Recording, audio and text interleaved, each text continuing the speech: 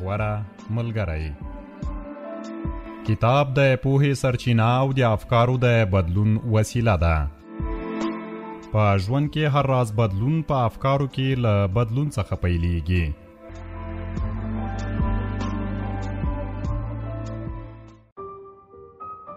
د سپوږمۍ راډیو قدرمن اوریدونکو سلامونه او نیکې هیلې مې ومنئ. د غوره ملګري خپرونې اوریدو ته مو هرکلی کوم. په نننۍ خپرونه کې تاسو ته د بې لقبه رهبر کتاب یوه بله برخه دراوروم. هیله ده چې تر پایه راسره واورئ. انا خبرې ته دوام ورکړ او غږ یې ولولې کولې. که غواړې چې په رهبرۍ کې تکړه اوسې، یوه ښه لاره یې ځان او له هغو شیبو سره وصل کول دي چې کله ستا په وجود کې پټ نبوغ ځان را څرګند کړی وي. دا شیبې ولټوه، ډېرې زیاتې به یې پیدا او تجربه کړې. او بله خبره دا ده بلیکه، که ته پوه شې چې څومره ښه یې، نو څو ورځې به پخپله هم حیرانې.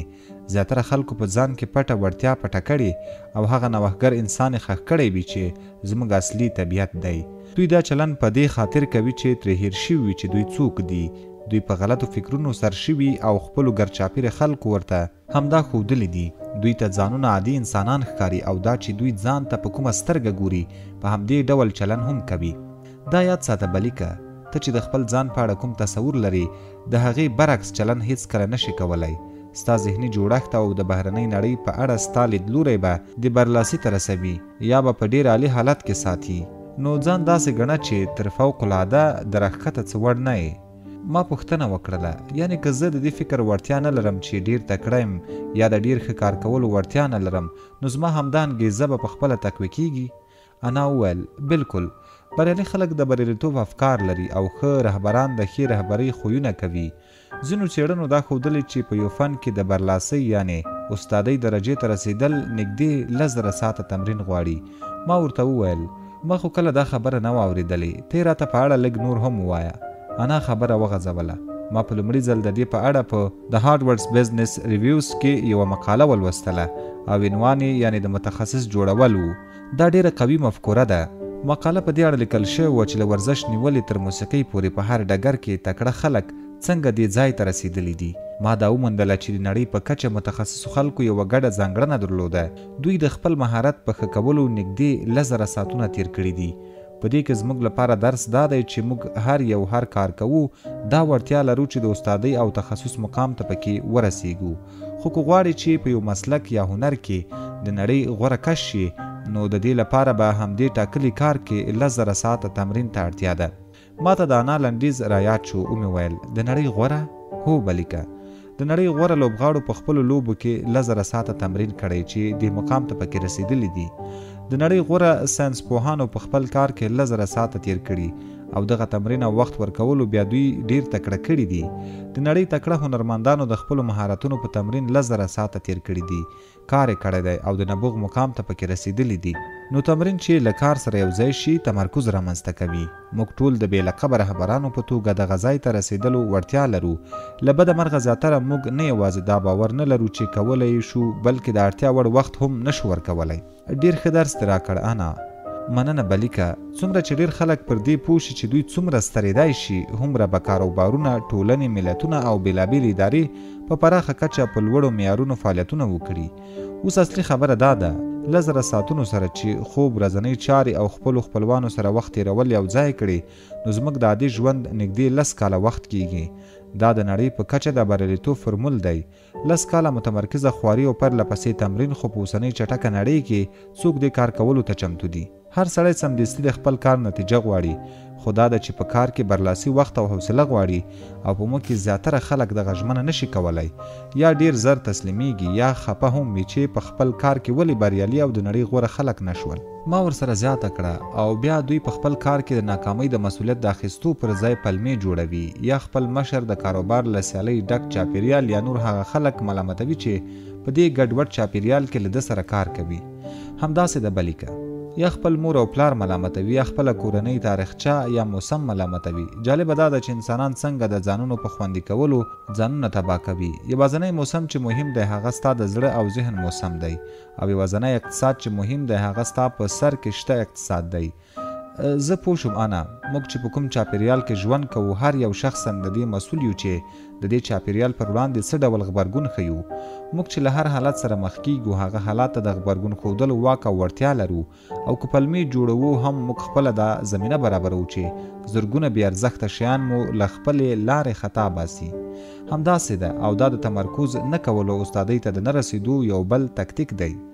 ځنډول د ویرې یوه بله بڼه ده. ته هر ورزشي اتل وګوره، دوی د خپلو ښو کلونو ښایسته ساعتونو د دې لپاره قربان کړي چې د نړۍ په کچه غوره مقام ته ورسیږي. سهار وختي پاڅېدلی دي، پرله پسې تمرین یې کړی دی، ستړیاوې یې ګاللې دي. نور خلکو به چې ټلویزیونونه لیدل دوی به ورزشي کلپونه لیدل، نور خلکو به پیزاګانې خوړلې دوی به سابه خوړل، نور خلک به په ګرمو نرمو بسترو کې پراته وو دوی به وختي په یخنۍ سهار کې پاڅېدل. خو دوی د دې کار اراده درلوده، دوی غوښتل چې ستر شي او خپل د نبوغ لوړې کچې ته ورسیږي او پر رهبرۍ کې خپله ټوله وړتیا وښیي. دوی تر 10 کلونو زیات پر دې تمرکز کړی چې په خپل فن او مسلک کې تکړه شي او لوړې کچې ته ورسیږي. دوی د بریالیتوب بیې پرې کړې دي، دوی هغه ټول کړي چې د بریالیتوب لپاره ورته اړتیا وه، خو ورته نړۍ ځانګړی یا خدای ورکړی استعداد وایي، نه طبیعي استعداد. انا چې په میز د پروت ګرد معلومولو لپاره ګوته راښکله وویل ټول وړتیا او ظرفیت لرو خو ځینې خلک پرې خبر دي او د تمرکز کولو نظم یې لري. معمولي اوسېدل هغه پاڼ یا کړنګ دی چې موږ ټول لاندې غورځوي. د خفګان خبره نه ده؟ بالکل ده، د انسان د وړتیا ضایع کېدل دي. دې ټولو نویو معلوماتو ماته دا وړتیا راکړله چې په کتاب پلورنځي کې خپل کار ته په نوې سترګه وګورم. ستا دا خبرې اوریدل دا ته چې په دې هوټل کې خپل کار ته په کومه سترګه ګورې دا زما لپاره لوی درس و. اوس پوه شوم زه دا وړتیا لرم چې د کتابونو د پلور په برخه کې ځانګړی انسان شم. ټومي وویل پام کوه زمریه، ته لکه چې کوم پلان لرې چې ما له دې لوړ ځای راوغورځوي او تفریحي چکرونه په خپله ووهي. ما ورته په ټوکه وویل که رښتیا درته ووایم ټومي ما په همدې خبر فکر پیل کړی دی. دا چې زه له جګړې بیرته راستون شوی وم نو څه هدف مې نه درلود، په خپل کاري ژوند کې هم راته کوم لوری نه ښکارېده، هېڅ داسې څه مې نه درلودل چې په سهار کې راته له بسترې د پاڅېدو دلیل راکړي او په ما کې د کار کولو جذبه پیدا کړي. که رښتیا درته ووایم انا تا زما ذهن بیخي بدل کړ. ډېره زیاته مننه. هیله کوم ستر بالیکه، زه یوازې دا هیله لرم چې ته به نورو خلکو ته هم د بې لقبه رهبرۍ په اړه ووایې. دا کار وکړه او دا هم یاد ساته چې که ښو پایلو لیدلو ته لیواله یې نو په دې ټولو خبرو هم باید سمدستي عمل وشي. مفکورې سره چې متمرکز او پرله پسې عمل یو ځای نشي بې ګټې دي. لوی رهبران هیڅکله مفکوره همداسې بې عمله نه پرېږدي، حتی که د عملي کولو لپاره کوچنی کار هم می کوي. ډېر خلک ښې مفکورې لري خو استادان پکې په دې خاطر استادان کیږي چې هغوی د دې مفکورو د عملي کولو زړه او وړتیا لري. ریچارډ باخ وایي سترې مفکورې ښې وي تر څو چې عملي شوي نه وي بې ګټې دي. سترتوب په دې رامنځته کیږي چې مفکورې له عمل سره یو ځای شي. ښې مفکورې سره که عمل نه وي هیڅ ارزښت نه لري. مفکورې ته ارزښت دا ورکوي چې څه ډول تطبیق کیږي او په څومره وخت کې تطبیق کیږي. عادي مفکوره که په ښه ډول عملي شي تر هغې ښې مفکورې غوره ده چې عملي شوي نه وي. پیل مهم دی، که ستا خپل نوښت وي او که د کاروبار په پراختیا کې خپل ملګري سره مرسته کول وي چې پخوا دې ورسره سیالي درلودله. او همدا لومړی ګام سخت وي خو دا چې پورته شو نو ورپسې اسانه وي. هر ګام چې پورته کوي نو مثبت ګامونه ورپسې راځي. کومې کچې ته چې خپل ژوند رسول غواړي همدا اوس چې چیرته یې له همدې ځایه ورته کار پیل کړه. زه دغه مفهوم د پیل جرأت بولم. پیل تر ټولو سخته برخه ده. پیل نیمه جګړه ده، نو په دې خاطر انرژي ډیره کاریږي او ستا اراده او حرکت اخلي. د ورځنیو کوچنیو ودو تکرار ورو ورو د بریالیتوب په توپان بدلیږي. هر عمل یوه پایله لري. مخکې حرکت پیل کړه، هغه دروازې به درته پرانستل شي چې ستا په خیال او خاطر کې هم نه وي. څومره چې ته ګامونه اخلي هومره ډېرې پایلې به ووینې. ما وویل ما اورېدلې له ځمکې چې فضا ته توغندۍ الوزول کیږي په لومړیو 3 دقیقو کې دومره انرژي مصرفوي چې وروسته په ټول سفر کې نه مصرفوي. انا په خوښۍ وویل ښه مثال دې ورکړ بلیکه. لومړی ګام هر کله ډېر زیات سخت وي. که ته به د خپل پخواني فکر د جاذبې له قوې سره مبارزې کوې هیڅ انسان بدلون نه خوښوي. موږ وایو چې په همغه یو حالات کې دیو. په دې خاطر هر نوی شی موږ ویروي او زموږ د نننۍ سیستم له ستونزو او شکونو سره مخ کوي. خو که چیرته د حرکت او مخکې تګ لپاره د ګام اخیستو لیوالتیا ونه لري نو برلاسۍ او استادۍ ته نشئ رسېدلی. د دې کار لپاره زه یو عملي طریقه لرم چې 5 ورځنۍ یې بولم. دا هغه 5 متمرکز کارونه دي چې هره ورځ ترسره کولې تاسې خپلو مهمو موخو ته نږدې کوي. ما ورته ومنل چې زه هره ورځ دا 5 کارونه په ډېر اسانه کولی شم. بلکې د دې ورځو 5 کارونو ښېګڼه دا ده چې هر څوک یې کولی شي. لوی بدلونونه ویرونکي وي، خو 5 واړه کارونه هره ورځ هر څوک کولی شي. هره ورځ کوچني ودې انسان واقعا لویو پایلو ته رسولی شي. یو میاشت وروسته به دا ټول 150 موخې وي چې ترلاسه شوي به وي. په 12 میاشتو یعنې یو کال کې به دې 2000 موخې ترلاسه کړي وي. اوس فکر وکړه چې که ته دا کار وکړې نو یو کال وروسته به دې نه یوازې په کتاب پلورنځي کې کار څنګه وي، بلکې ستا په روغتیا، اړیکو او د ژوند په نورو برخو کې به هم 2000 کوچنۍ خورا ارزښتمنې پایلې ولري. ما ورسره دا خبر ومنله ځکه څه مې چې اورېدل ډېر اغېز را باندې کاوه. ورته ومې ویل ټول ژوند به مې بدل شي، زه دا کار کولی شم. بالکل به بدل شي بلیکه، او ته د خوشحاله او بریالي ژوند کولو حق لري. ته دا حق لري چې په دې داسې طریقه ژوند او کار وکړې چې خپلې ټولې وړتیاوې پکې څرګندې کړي او دا احساس درکړي چې ته په هره برخه کې بېلابېل ارزښت لري. اوس به زموږ په نون ب ر ج الف په دې 5 تورو کې دریم توري ر یعنې رښتینولي ته راشو. دا ر څه معنا؟ رښتینولي دا د رهبرۍ زوړ موډل دی.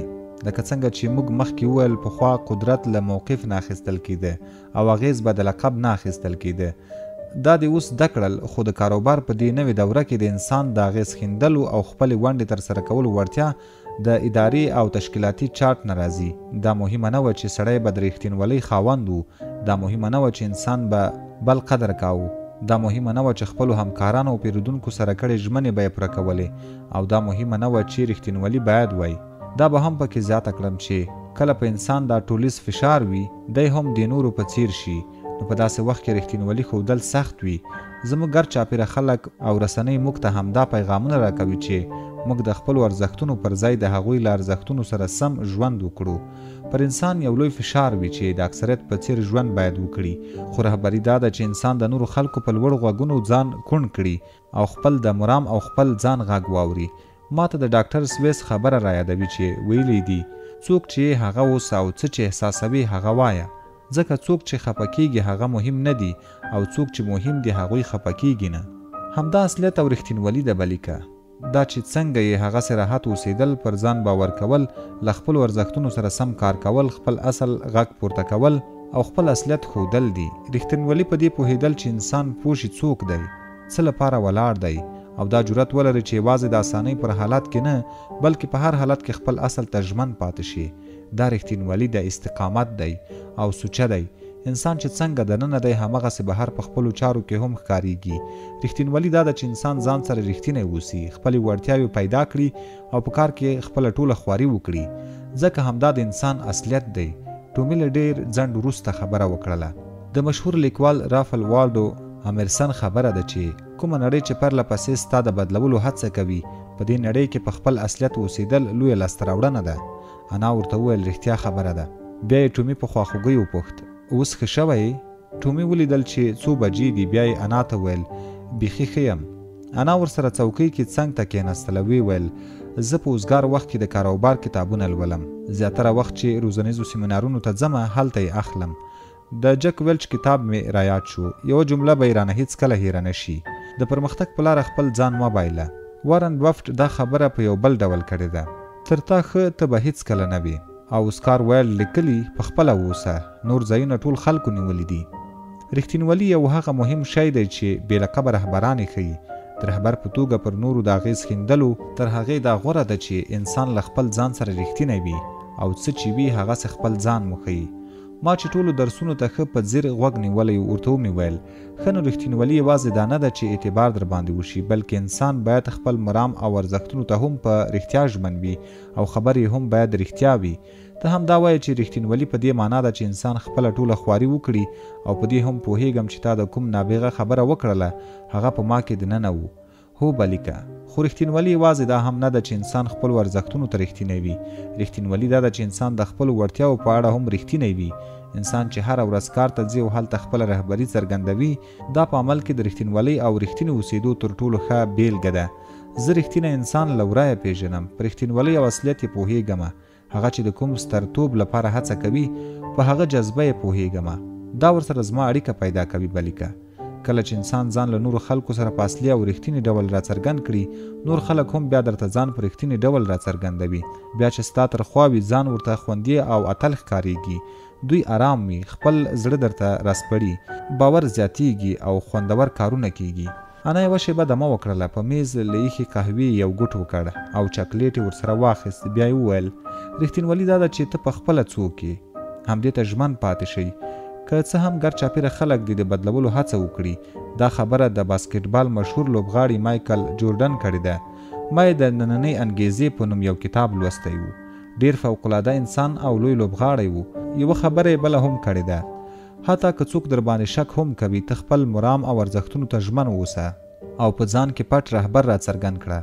کله چې درته چا وویل چې ته ناکامیږي یا یې درته وویل چې ډېر تکړه نه یې، نو ته په خپل حال قوي اوسه او هغوی ته دا اجازه مه ورکوه چې مات دې کړي. ځکه رهبري لپاره دا اړینه ده چې کله په تا بل هیڅوک باور ونه لري، ته په خپله پر ځان باور ولري.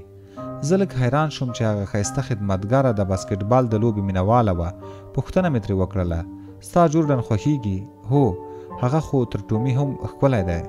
ټومي په خندا وویل داسې به نه وي ګوره. بیا یې د خپل یخنقاق غوږونه جوړ کړل، په ویښتو کې یې ګوتې ووهلې، هسې موږ یې خندولو. ما او انا یو بل سره وکتل او په خندا شو. انا زیاته کړله، د بونو په نوم یو هنرمند بیا زموږ په دې اوسنۍ عصري نړۍ کې د رښتینولۍ ارزښت په دې ټکو بیانوي. هیله د بې ځایه غرور پرېږده، په خپله اوسه او بل هیڅوک مه کېږه. ته چې څنګه یې همداسې ښایسته یې. ما ورته وویل ښکلې خبره یې کړې ده. ټومي زر را ودانګل، ته ډېره ښایسته یې انا. هغې هم په خوږ غږ ځواب ورکړ، ډېره مننه. دا یاد ساته غرور هغه مصنوعي احساس دی چې موږ په خلکو کې د ځان د منلو لپاره رامنځته کړی دی، او څومره چې موږ دا احساس پیاوړی کوو هومره به له خپل اصلیته هم لرې کیږو او دومره به دغه غرور هم بیرته لوړیږي. ما پرې ورزیاته کړله، ښه نو غرور زموږ ټولیزه برخه ده او د دې لپاره ده چې زموږ په ګر چاپېره نړۍ کې راته خلک ارزښت راکړي، پر ځای د دې چې موږ خپل اصلي ځان وښیو. بالکل بلیکه. ما ته د یوه زده کوونکي کیسه را یاده شوه چې یوه ورځ په یوه کوڅه کې د خپلې سیمې له یوه سپین ږیري سره مخ شو. ځوان د سپین ږیري سړي د لاسته راوړنو او د هغه د قوي کرکټر له امله د سپین ږیري درناوی وکړ. بیا ترې پوښتنه وکړله چې کله یې ضعیف افکار لري یا یې د غرور احساس کړی دی. هغه غرور چې موږ غواړو د مقام او ټولیز موقف له امله په ټولنه کې زموږ ژوند غوره او لوړ وګڼل شي. سپین ږیري سړي ورته وویل هو، زه ضعیف افکار لرم او زما غرور هم هره ورځ دا هڅه کوي چې ما له خپلې لارې خطا باسي. دا کار ځکه کیږي چې زه انسان یم، خو زه خپل یو اصلي اړخ هم لرم، هغه زما طبیعي اړخ دی، او هغه څه چې رښتیا هم یم زما دغه برخه بیا ښه فکرونه پنځوي او بیرته مې په خپله لاره برابروي.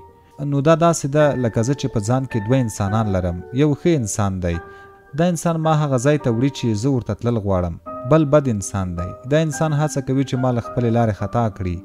ځوان ترې پوښتنه وکړله چې کوم بریالی کیږي.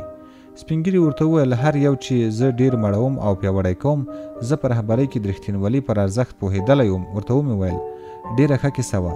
بې لقبه رهبران چې هر سهار ځای ته ننوځي خپل غرور بهر په دروازه کې پرېږدي.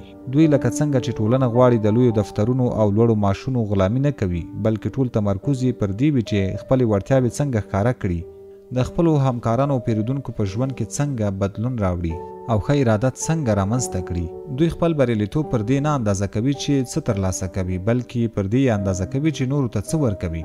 دا کار دوی نه یوازې د خپل ګر چاپېره خلکو په سترګو کې درنوي، بلکې د بریالیتوب او تکامل یو احساس هم ورکوي، ځکه دوی پوهیږي چې ژوند د یو معناداره هدف د ترلاسه کولو په لاره تیروي. انا یوه شیبه غلې شوه، خپل لاسي ساعت ته یې وکتل، بیا یې وویل زه باید بیرته خپلې دندې ته ستنه شمه، خو له هغې مخکې به درته په 5 اصولو نون ب ر جیم الف کې 2 وروستي توري جیم او الف هم تشریح کړم چې جوم دلته د جرأت په معنا دی.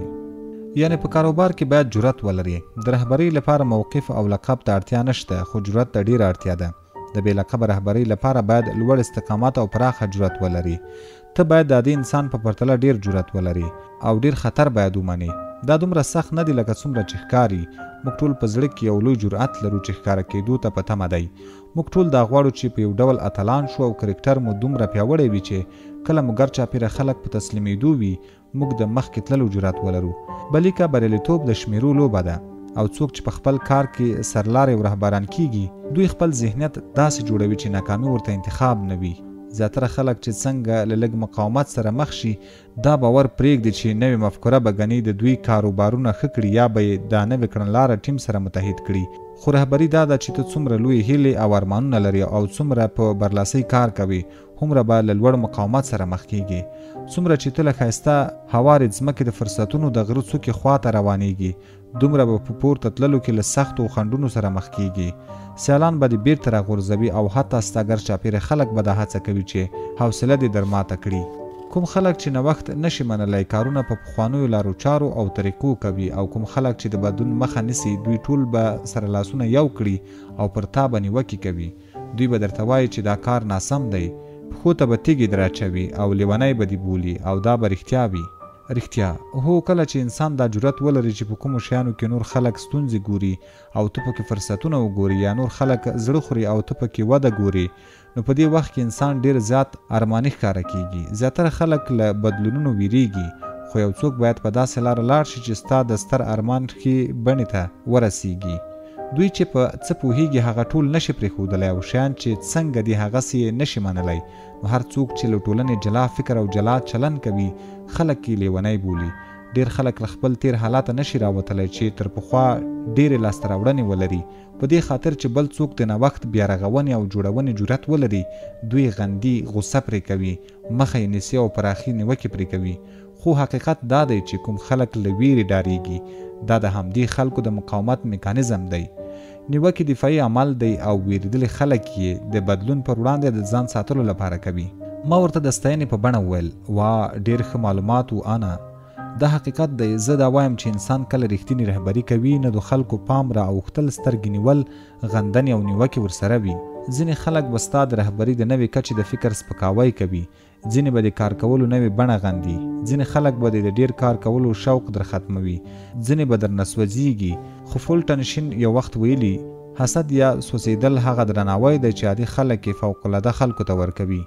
ما په خوښۍ وویل پوه شوم انا خبره وغځوله. ته چې د ښو پایلو ترلاسه کولو د نړۍ په کچه اغېزناکو پایلو د منلو لپاره خپله ټوله خواري کوي نو له ډېرو خنډونو سره به مخ شي. ته که له نورو عادي خلکو پاس ودرېږي او له دې خپل اوسني وضعیت نه هم د لوړ مقام معیارونه د ځان لپاره ټاکي نو ډېر خلک به زړه نازړه کیږي. خو ته به پر بدلون باور کولی شي او په هغه رهبر باور درلودلی شي چې له تا به جوړیږي. دا به ستا ویره ختموي. لکه څرنګه مې چې درته مخکې وویل ته باید خپل ارمان ته ژمن واوسې او دا قوت ولرې چې خپل ټول وس وکړې او خپله ستره وړتیا ښکاره کړې. دا قوي هوډ غواړي بلیکه، غواړي چې تر تا مخکې ټولو سترو انسانانو په دې لاره درلودلي دي. ته هم دا لرې بلیکه. ښایي اوس وخت وي چې ښکاره یې کړې. زه پوه شوم چې په څلورو کې د لومړۍ استادۍ سره زما کتنه نوره په ختمېدو ده. ما ورسره نن سهار لیدلی و خو انا به مې په یاد وي ځکه ډېره ویاړلې او ښکلې او مهربانه ښځه ده. ورته ومې ویل په دې برخه کې در سره موافق یم. اوس راته دا ووایه چې نون ب ر جیم الف کې دا وروستی الف څه معنی؟ انا یو ځل بیا په مهربانۍ وویل اخلاق. دا هغه موضوع ده چې له بده مرغه د سوداګرۍ په دې چټکه او ګډه وډه نړۍ کې له ډېرو کاروباري خلکو هیره شوې ده. زیاتره خلک ټګي کوي، پیسو پسې ګرځي او یوازې د خپل ځان غم ورسره وي. زه نه پوهیږم چې ښه اخلاق، ښه چلند او دا فکر څه شو چې یوازې ښه کاروبار د ښه کاروبار کولو لاره ده. ټومي یو ځل بیا موږ سره په خپلو خبرو کې ګډ شو. زما ځوانه ملګریه، که چیرې سم کار کوي نو هیڅکله یې په ناسمه بڼه ونه کړي. که ما د رهبرۍ په اړه یوازې یو شی زده کړي هغه دا دی چې د بریالي رهبرۍ د ښه کار او درناوي پر اساس ولاړه ده.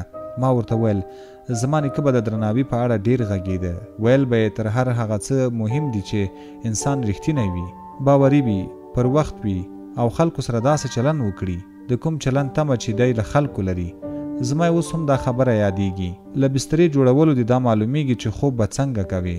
زه ترې دا معنا اخلم چې موږ یو کار څنګه کوو ټول کارونه به مو همداسې وي او که زموږ یو اخلاقي ضعف زموږ ټول کارونه خرابوي.